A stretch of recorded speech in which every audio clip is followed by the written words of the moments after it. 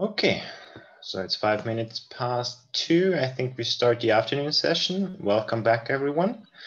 So the first talk will be from Katarzyna Grygiel, which will be a title in the search of a bijection between beta normal 3 indecomposable planar lambda terms and beta 0, 1 trees. And this one is actually quite a nice talk because it's started from a bijection from Noam from last year's CLA. So we're really curious to hear more about it. So Kasia, please go ahead. Thank you, Michael. I hope you all see my slides and hear me well. So this talk is covered by Guan-Ru, and I will explain soon how he came into play, how he started doing in this lambda business as well. So last year, Noam had a talk, and this talk was covered with Jason Reed. And after his talk, I wanted to see what it all was about and to recall some details. And at some point, one thing struck me, namely this conjecture. So I forgot about everything that I saw so far, about everything that I've learned. I just focused on this very conjecture, which was exactly in this form as what we saw recently. It was the slide by Noam. And the conjecture says that beta normal for indecomposable planar terms are counted by the OEIS sequence A00257. So while I was, since I was a postdoc in Vienna at that time, I thought this must be easy for me. I'm this Vienna environment, so this Vienna atmosphere should work pretty well and inspiring, and I can quickly find some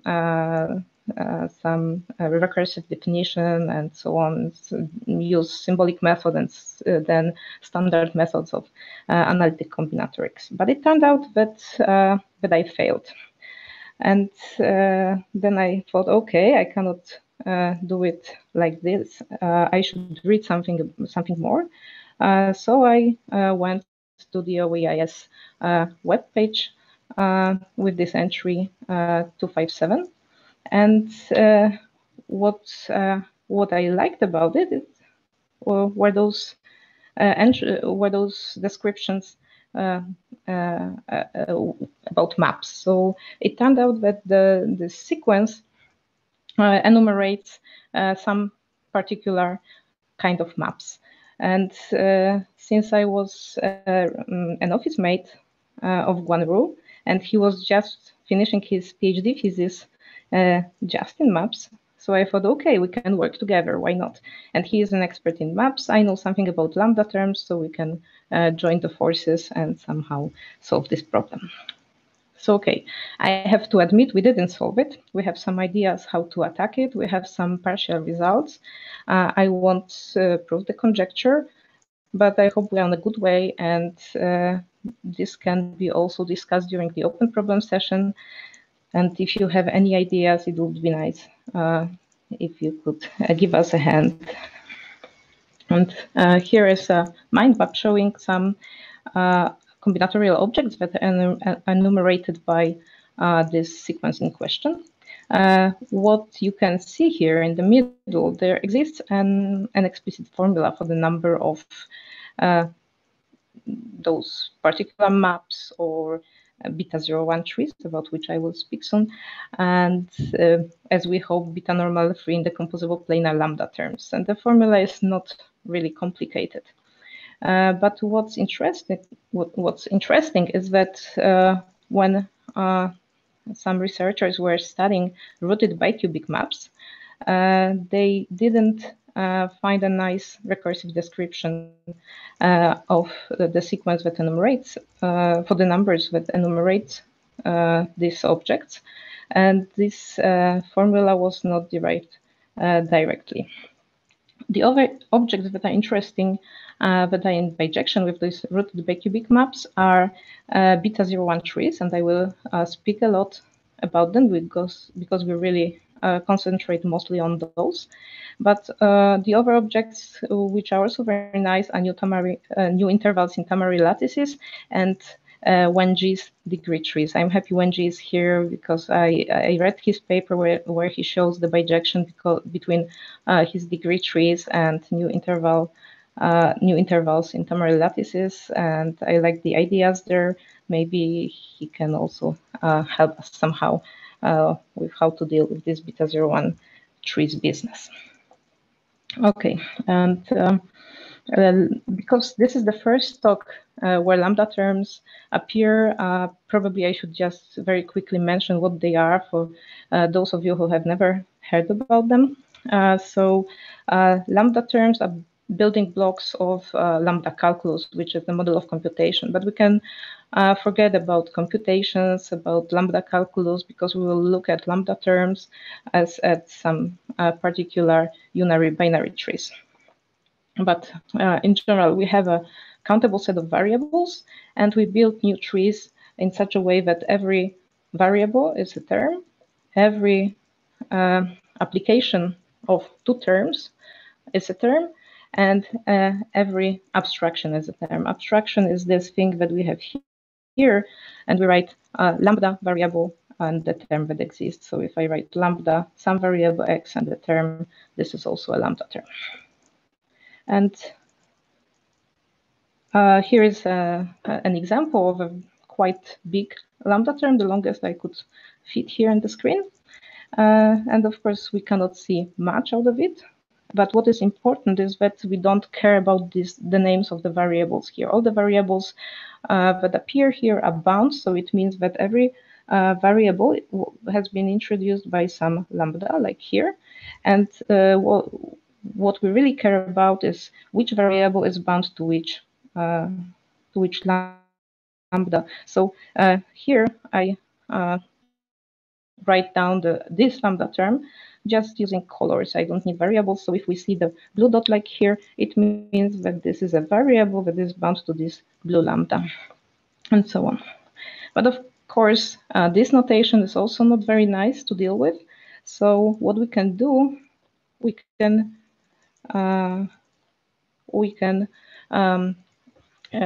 use another representation, and we will represent lambda terms as trees.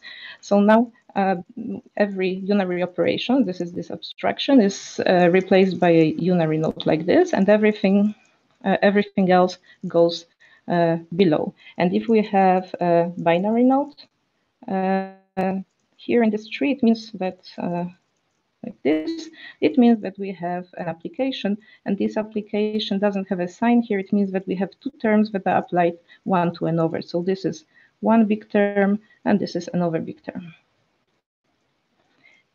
But we don't really need to focus on this because we can get rid of the names of the variables and, for example, use colors. But the nicer way is to use arrows or connections or those edges, even without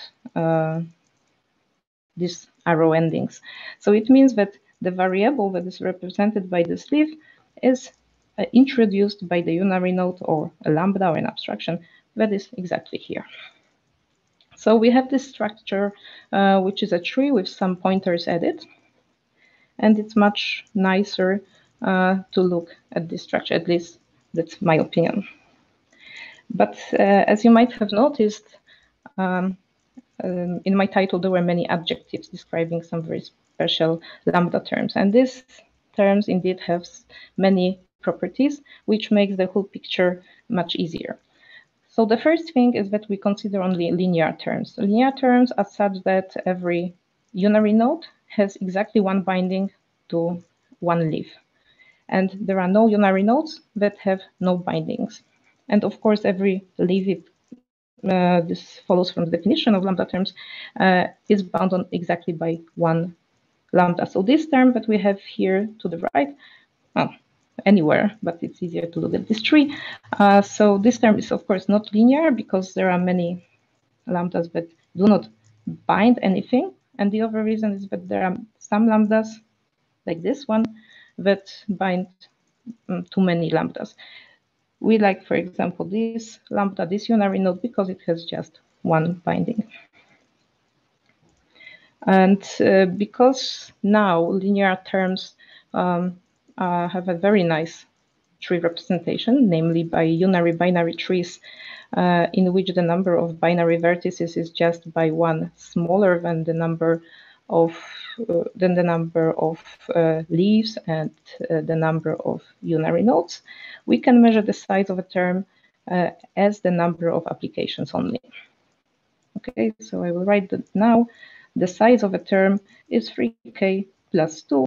I mean, all the vertices in the tree representing a term has 3k plus 2 nodes, where k is the number of applications of binary nodes. So this will be our size of a term. And now what we will do, we will we'll fix the order on leaves, and we fix the order from right to left.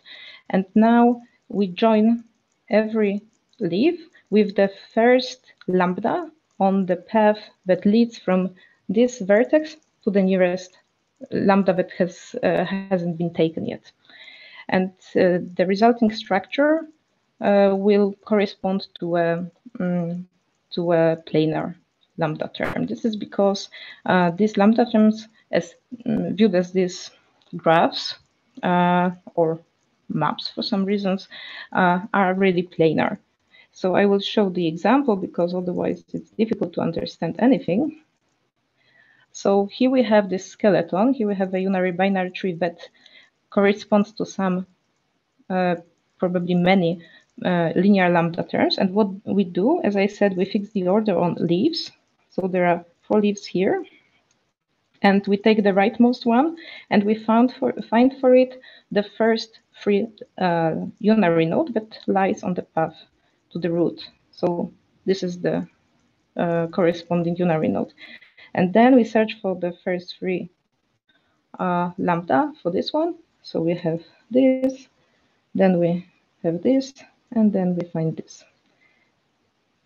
And as you see, having this operation, we of course have a planar, we obtain a planar graph. So I don't want to get into those details about maps and so on, but that's how we are going to look at those trees. We always encircle the tree from the right side and make those edges longer and longer, so to encompass the already created structure. So here is a nicer picture showing what I wanted to explain. And for those who prefer to think more in a more lambda calculus way, here is what it means to be a planar term. When we have a linear term, then the variables that appear, like the occurrences of variables, are exactly in the order that they were introduced. I mean, the first, it's not exactly maybe what I should say, but it's again linking to the nearest lambda. Okay, and the size of this tree or this term is 3 because there are exactly 3 unary binary nodes. So this is 1, 2, and here is the third one. Okay, there are more adjectives. With the closest to the lambda, because in this example, like lambda x y point x. Oh, you wrote something. I'm sorry. You assume. Can you repeat it because I hear you really badly? Maybe it's not a good idea if I put the questions because you cannot easily hear me. Yeah, I hear you, but you wrote something. I guess this is not very important, but at least this is a kind of a question one can. Okay. The convention of parenthesizing.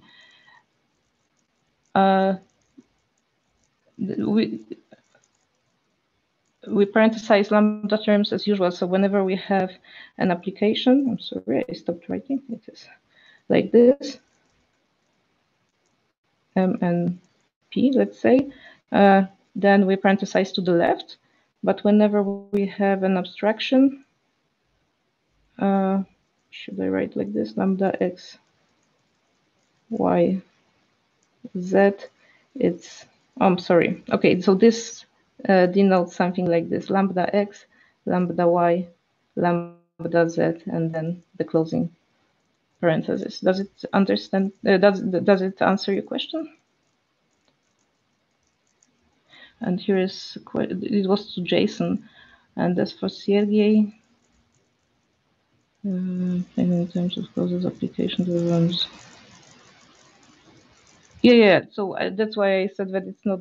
I said that I made a mistake. It's not the closest, but the it's not the second closest. It's the.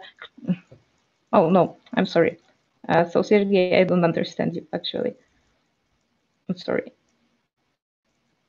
Maybe we can discuss it later. I think that this figure here can clear things up. So we find the first free lambda. Do you agree or not? I would like to know that we are at the same level. Okay, I don't see any comments, so I will go on. How can I formulate? Let's skip this question for now. Okay, I wanted to make it as short as possible because anyway, I have too many things to present. Okay, so we can discuss it later. Sorry. Okay, so there are two more things that I have to explain. The first one is being beta normal. So a lambda term is beta normal if it doesn't contain any. Oh, I'm sorry. It shouldn't be written like this. It should be like this. Lambda x m applied to n. I mean, in the terms of trees, it means that left leaf is never unary. So we never have a situation like this. So we never have a subterm of this shape. So this node, this left node, is never a unary node. Okay, and now the last definition is about free indecomposableness, indecomposability, namely in the case of those terms that we have here, we always joined unary nodes with leaves, and as we see, these nodes are not very informative, so we can just skip them. And when we skip them, we want the resulting map or graph to be internally free connected, and it means that if we remove any two edges but the two incident to the root ones, then the map or the graph has to remain connected. So I think I will again show a figure. It's much easier to understand what's going on. So of course it will look like this. So we obtain a graph that looks like that. Then after this operation, we remove the leaves, and this resulting graph has to be free connected. But there is this adverb internally free connected, and it means that removing these two edges does not count. So removing any over pair of edges cannot lead to disconnecting this graph. So I have an example of a term that violates this condition.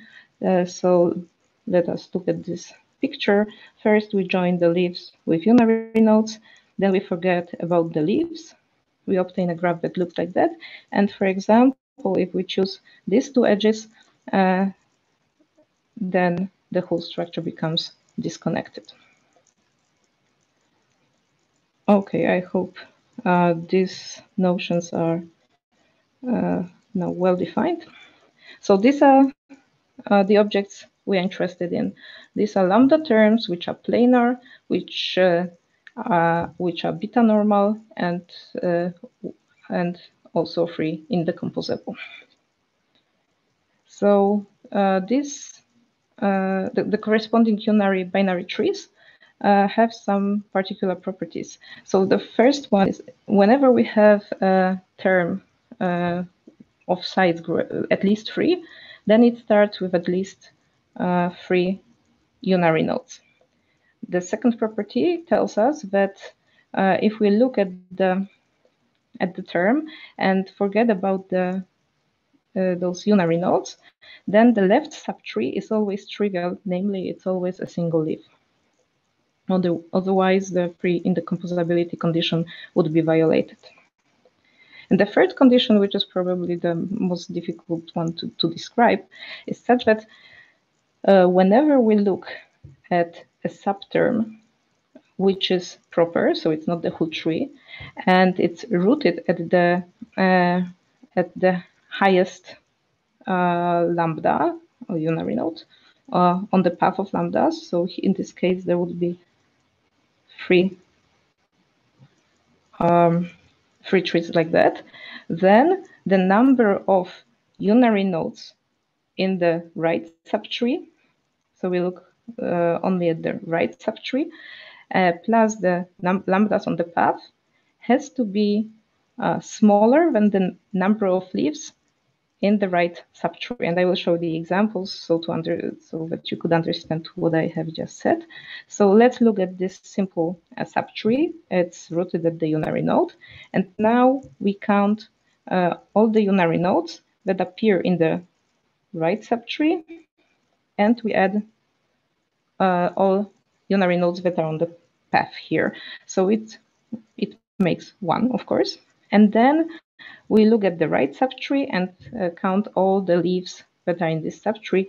And in this subtree, we have 3 leaves. And we see that indeed 3 is greater than 1. So when we look at another example, here we have 1 unary node and we have 2 leaves in the right subtree. And again, this condition is satisfied. And for the big one, we count the right leaves. That's easy, that's 6. But as for the unary nodes, we count all unary nodes that are in the right subtree, and we add these top ones. So that's why we obtain 3 here.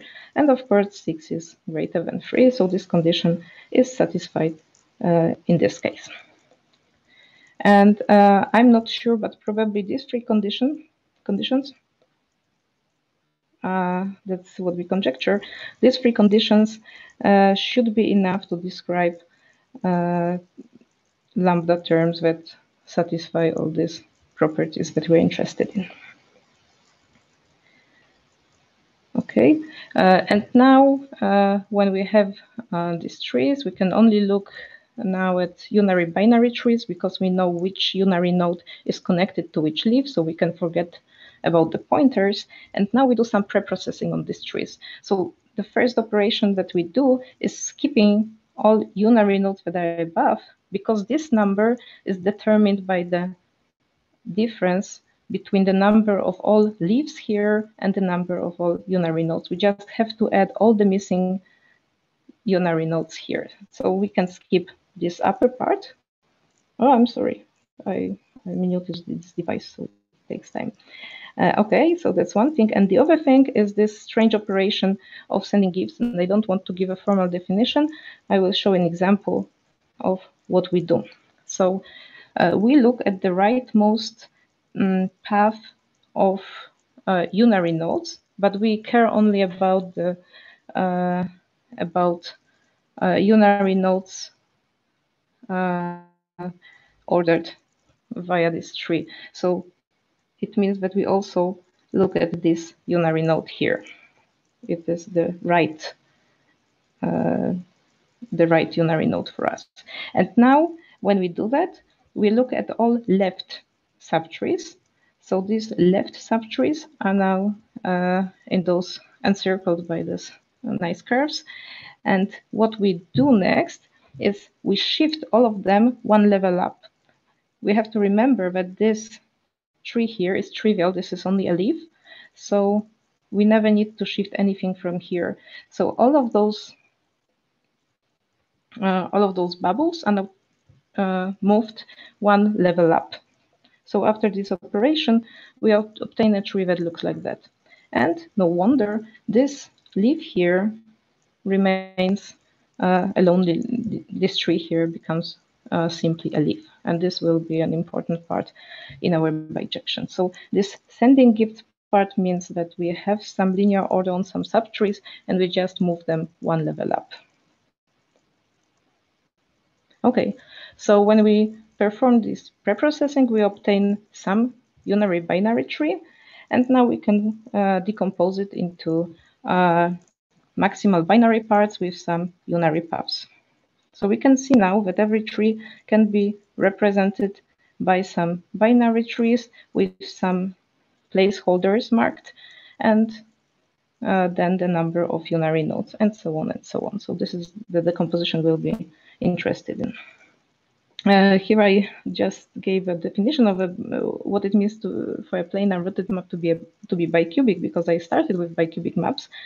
It's not important for us, so I'll just say that these maps are bipartite and cubic, but it was difficult for us to deal with maps, and we decided to deal with overstructures, namely beta01 trees, because they are enumerated by the same sequence.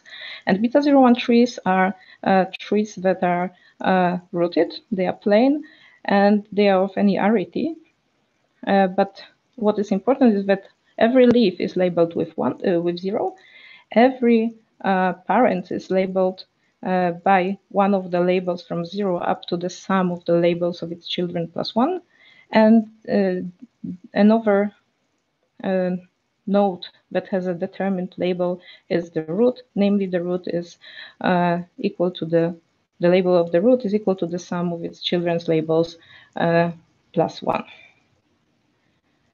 Okay, so this is what I have already mentioned. So now let's play a little bit with beta01 trees. Here are some examples of beta01 trees. So let me recall, every leaf is labeled with 0. Then when we go up, we can, for example, here, we can choose from either 0 or 1. In this case, here, we can choose either 0 or 1 because we add the labels for children and make it greater by 1. And for example, a more interesting case, which is more interesting, for example, I don't know, I made a lot of jumps here. So this is 1 plus 2, and we can increase it by 1 if we want, but it could be 3, for example. So these are examples of beta01 trees, and the conjecture states that these trees are in the bijection with our lambda terms. So the whole, our goal is to know how to decompose beta01 trees so that it corresponds nicely to the decomposition of lambda terms. So for this reason, we define the so-called beta01 bricks, or bricks for brevity, and this will be beta01 trees, which have just one leaf, so they have no binary nodes, with its root removed. We know that in beta01 trees, the label of the root is determined, so we don't need it here because it doesn't give us any new information. So these are all possible bricks, and as you can see or guess, the bricks are enumerated by Catalan numbers. And indeed, we can show it easily, and we will use this fact. We'll use this proof. So the first thing we do, we label regular binary trees, and we label them in such a way that every internal node gets a label which corresponds to the number of right edges or right leaning edges on the path from the root to the node that is being labeled. So this is the recursive definition of how we label them. And of course, we start with 0 because there are no right edges leading to this node. And on this leftmost path, we will only have zeros. But if we go a little bit down, the label of those nodes will increase. And here I can draw an example. Sorry. Okay, so we start with the root. It will be 0. And now we proceed recursively, and we remember that for this tree, we don't change anything. And for this right tree, we'll have to add 1 to every label. So this one becomes 0, and we proceed recursively. So this is 0 again. This will, in this part, we have to increase by 1. So this is 1, and this is 1. And similarly, here we have to increase the labels by 1. Then we don't need to go to the left. There are no internal nodes on the left. So we go once more to the right. So it's 2. And here it's 2 again. Okay, so it's not maybe not nicely drawn, but this is how we label binary trees. And now, how do we translate bricks to trees? So whenever we have a brick, we find the highest zero. There is always at least one zero in a brick, and then we bend it and translate it recursively, this time decreasing the labels in this right tree. So let's say we have such a brick. So what happens if we want to translate it to a tree? We look at this highest zero and we bend it. So this will go down. So we have 0. And for this part, I maybe shouldn't say down, I should maybe say right. And this is left. So we bend this left one. Where do we bend it? We bend it where the highest 0 is. So it's this 0. So to the right, we have nothing. And to the left, we have this tree. So it makes 0, 1, and 2. I can also give, I have already given a label here. It's 0, 0, 0, 1, and 2. And to the right, we have 1, 1, and 1, 1 gives us 1 and 1. So this is how we translate bricks to trees. We can, of course, remove the labels. Doesn't matter whether we have a labeled tree or not. And in a very similar way, we translate trees to bricks. And so I'm not going into the details. It's straightforward how we do it. So this is an example. I will skip it. And as I said, our ultimate goal is to know how to decompose. I don't want to interrupt you, but your time is nearly up. Yeah, I know. So we want to know how to decompose those beta 01 trees and how to decompose lambda, how to encode lambda terms. The important thing is that in our candidate for a bijection, the number of those maximal binary trees, those maximal parts in lambda terms, corresponds to the number of leaves in beta 01 trees, and it makes everything much easier. So we have some trivial cases. I will steal 5 minutes because I started 5 minutes later. Okay, so the trivial case is when we have an empty tree, and this will correspond to this trivial linear term, the smallest one. And if we have another trivial case, namely the beta 01 tree is just a single node, then we have another, the next smallest lambda term, which is this one.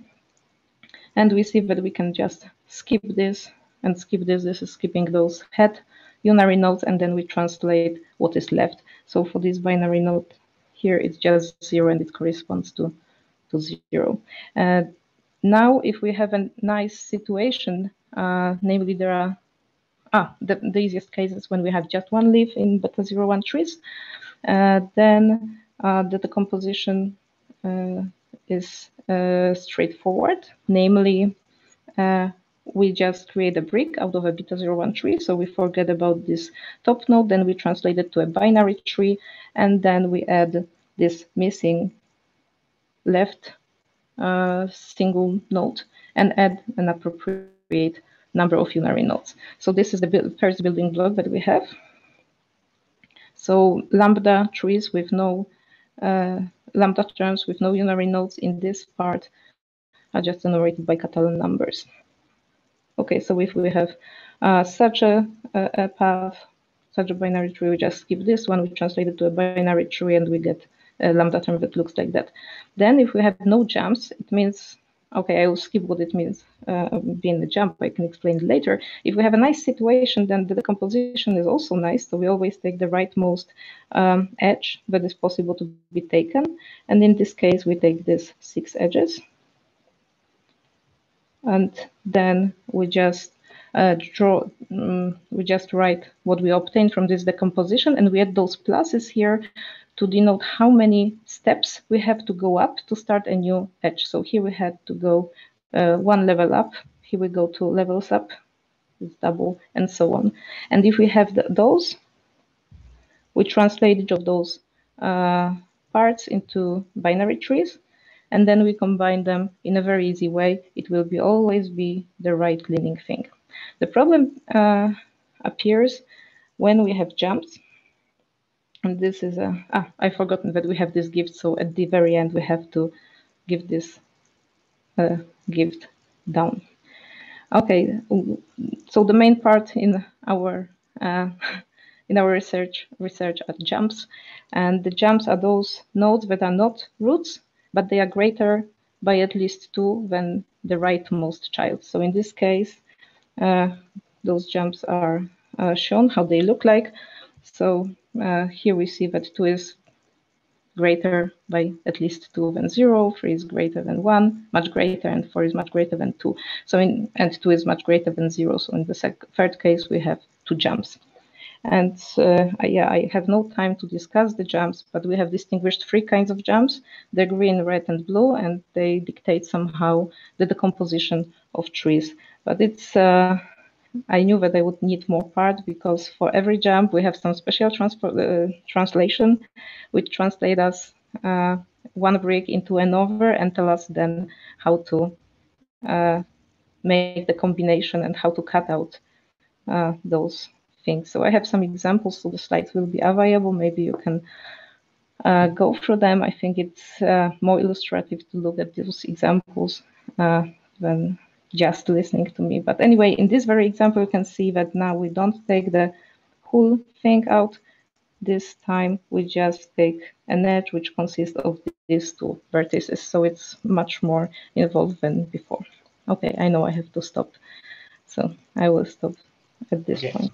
Thanks. So thank you very much, Kasia. Thank you very much. Very colorful talk. So we are quite over time, but maybe we have time for a very quick question. We can postpone all the discussion, I guess, into the example section or on Discord, on the open problem session, because there, I guess, you can maybe then explain in detail what kind of problems you have there. Yeah. But could I just ask a question? So Kasia, so could you say again, I mean, what exactly is missing from the bijection? Okay, so I didn't present everything that I had here, but we have these 3 kinds of jumps, and we know what to do when we have just a single kind of jumps in a tree, just one particular kind of jumps, but we get lost if there are many different kinds of jumps. So if those they are interleaving, so the character of a jump is determined by these paths on which they lie. So if we have a path like that, it dictates the character of a jump, and then we know how to. Sorry, could you just back up? Just so you're building a function from beta 01 trees to 3 to those lambda terms. Yeah. To those lambda terms. Okay. Or the other way around. So. Or the other way around. Yeah. Based but there on are some cases a decomposition that are of the lambda terms. What's the idea? Sorry, go ahead. So okay, so maybe I will quickly draw an example. Oh, here I have some space, so don't bother about what we have here. If we have a case like of a term like this, then in this right tree we have 2 kinds of. Okay, I mentioned gifts. So the first operation that we perform is sending this thing here. Okay, and when we send it here, then we have unary nodes in both subtrees, in the right and the left, and it corresponds to some kind of a jump in beta 01 trees. And then when there are many situations like that, at some point we get lost about how to proceed recursively for this. So we have some building blocks. We know, for example, how to deal with this case, with some more involved ones, but there is a level where we are lost.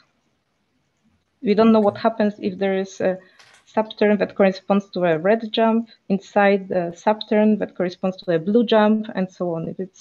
There are too many levels of those. We don't know how to translate those. Okay. And just so the beta 01 trees were known to be in bijection with bicubic planar maps. Yes. Yeah. Exactly. Okay. And what about anything else in that diagram you showed? Are they known to be? I have tried to work for a while with the grid trees by Wen-Ji. But then Guan-Ru had a new idea about those beta 01 trees, and we finally stunk again doing these things. Okay. sank again. Yeah, I knew that 35 minutes wouldn't be enough for this, so I would be really happy if I could discuss it with anybody interested. So Alex has just created a couple of more channels on the Discord server to continue discussing the different talks. So we can go ahead and discuss for all of the talks afterwards in Discord. Okay, so yeah, I will stop sharing because it's time. So perfect. Thank you, Kasia. And well, we're supposed to start right